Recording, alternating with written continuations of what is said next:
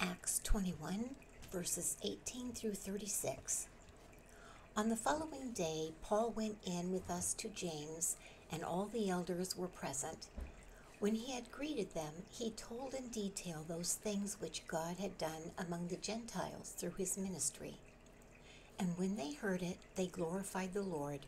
And they said to him, "You see, brother, how many myriads of Jews there are who have believed, and they are all zealous for the law. But they have been informed about you, that you teach all the Jews who are among the Gentiles to forsake Moses, saying that they ought not to circumcise their children, nor to walk according to the customs. What then? The assembly must certainly meet, for they will hear that you have come. Therefore, do what we tell you. We have 4 men who have taken a vow. Take them and be purified with them, and pay their expenses, so that they may shave their heads, and that all may know that these things of which they were informed concerning you are nothing, but that you yourself also walk orderly and keep the law. But concerning the Gentiles who believe, we have written and decided that they should observe no such thing, except that they should keep themselves from things offered to idols, from blood, from things strangled, and from sexual immorality." Then Paul took them in, and the next day, having been purified with them, entered the temple to announce the expiration of the days of purification, at which time an offering should be made for each one of them.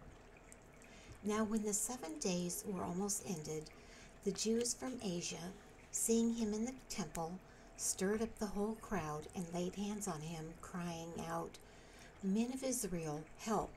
This is the man who teaches all men everywhere against the people, the law, and this place. And furthermore, he also brought Greeks into the temple, and has defiled this holy place." For they had previously seen Trophimus the Ephesian with him in the city, whom they supposed that Paul had brought into the temple. And all the city was disturbed, and the people ran together, seized Paul, and dragged him out of the temple, and immediately the doors were shut. Now as they were seeking to kill him, news came to the commander of the garrison that all Jerusalem was in an uproar. He immediately took soldiers and centurions and ran down to them. And when they saw the commander and the soldiers, they stopped beating Paul.